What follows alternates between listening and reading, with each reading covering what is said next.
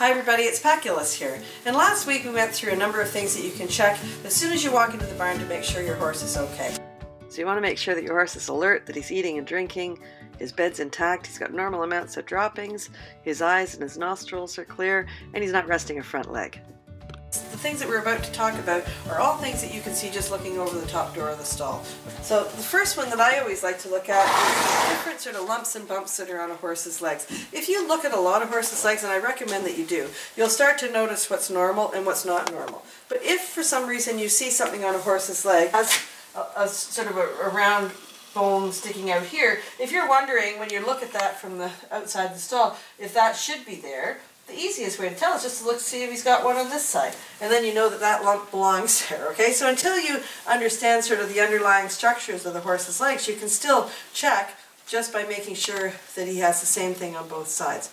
That kind of symmetry is really important. You can do it with the horse's head too. Like if you draw an imaginary line right down the middle of Rocky's face and then look at him, and you want to see, like, does the one eye the same size as the other eye, or is there any swelling on this side that's not on that side?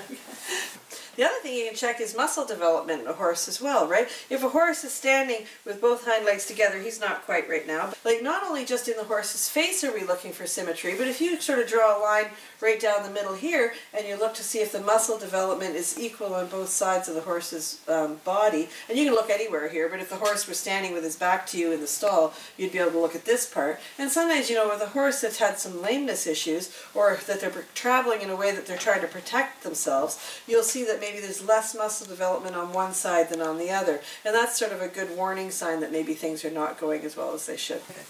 So that kind of symmetry, you can even take it as far as the horse's feet. Like, we had a horse a number of years ago that had navicular disease in one of his front feet. I think it was his right front. And if you looked at that horse standing straight on, his right front foot was actually smaller than his left front foot. So even without that horse moving, you knew that there was a problem with that horse. What was happening was because he was weight bearing more on his left front foot than on his right, he was favoring the right, that left foot had started to expand and sort of pancake out a little bit, while the other foot kind of got contracted a little bit. So again, you know, just noticing that, you would know that there's something else to sort of investigate on a horse if there's not that symmetry that we're looking for. Another thing that you can look at without, you know, if the horse sticks his head out over the stall, you know, you can just sort of pinch a little bit of skin here and hold it up. It should flap right back down like that. If that skin sort of stays up like a little tent, that means that the horse is dehydrated, okay? So that skin should go right back down the way his does. You know, and again, dehydration, especially in the winter, right? It can be hard to get horses to drink in the winter time because the water is really cold. But we'll add sometimes warm water to their water just to encourage them to have a good drink. So one of the things, first of all, I recommend you take your gloves off whenever you're touching a horse's legs. What you're looking to feel, you know, is you have a little bit more sensitivity in your fingers than you did if you had gloves on, right? And you're really trying to feel what's normal. Trying to notice, are there lumps that don't belong? And again, you can go back to that symmetry thing, right? That if you're touching a horse's leg on this side and you feel a little lump there, you can check and see if he's got it over here. You know, so it's really important. I recommend everybody really try to feel horses' legs as often as you can, because the more often you start to notice what feels normal with a horse, the quicker you're going to be to notice when something is wrong. And again, you're looking for heat, and if, let's say, I'm running down my hand here and it feels sort of warm, I'm going to check this side, and if it feels this is a really, really hot spot here and it's not correspondingly hot over here, I probably have discovered a localized source of pain for the horse, and it might be worth telling somebody about it. The second thing that you can do when you're looking to see if the horse is okay is to feel for the ribs. So if you run your hands along here, you might be able to feel the ribs. You probably should be able to feel the ribs. My guys are a little bit round. Anyway, but you shouldn't really be able to see a whole bunch of them, okay? Now sometimes you'll see a really athletic thoroughbred type that's very fit, and you may be able to see a number of his ribs. That should kind of accompany a sense of sort of well-being and athletic fitness in a horse. If you see a thoroughbred type with his spine sticking out, sort of ragged hips, and his ribs showing, that's not the same thing as a fit athletic horse. Now, the one thing I do need to mention about seeing horses and their ribs showing and things like that. I mention this because years ago we rescued 4 horses that came from pretty dire circumstances, and they were in really, really rough condition. And we were really worried that somebody would come to the barn and only notice those horses. The one in particular was really bad. And we were always thinking that, you know, somebody's going to see only that horse and think that that's our standard of care. You see, all of the rest of the horses are really looking quite good, and there's one horse that looks poor. It's probably worth your while to maybe, you know, politely inquire what's the matter with that horse. You may find that there's a story there.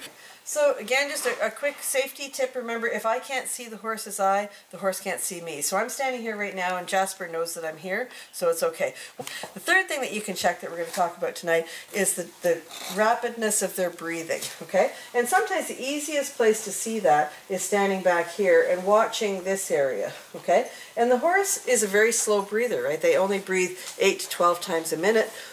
If, you know, so it's going to, you have to be a bit patient, but if you watch, you can see his sort of belly moving a little bit. You have to wait for it. And there it goes again. Okay?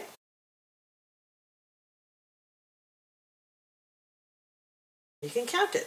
And it should be 8 to 12 times. Now, if you've brought the horse out of the stall and maybe there's a little bit of excitement in the barn, maybe that breathing will get a little bit quicker. But if you're looking at a lot quicker breathing, and combined with what we talked about the other week of that sort of wrinkled nostril and any other signs that the horse is not well, that breathing can be another sort of piece to the puzzle that lets you know that the horse is not doing well. The first one was we were going to check for any lumps and bumps on the horse's legs from over the stall door. If you see one on one side that you don't think belongs, check and see if he's got it on the other side.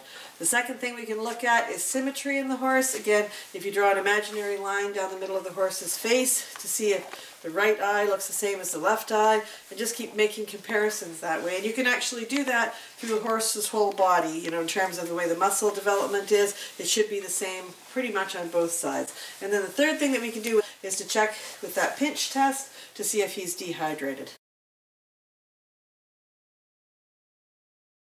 There's 3 things that you can do now that you're touching the horse, and that is that you would want to take your gloves off and feel his legs for heat. You might want to run your hands over his body. You should be able to feel the ribs but not visually see them unless you've got a very fit and athletic horse. And the third thing is you want to watch how often he takes a breath. It should be 8 to 12 times a minute, and so you want to check that. Next week we're going to go even a little deeper, and we're going to look at things that you can do to check the horse again, only this time you're going to need a tool, and it's going to be a thermometer and maybe even a stethoscope. Remember, if you're watching this anywhere besides at our blog, go on over there, scroll down, leave a message, and until then we'll see you next week. Remember to thank your horse.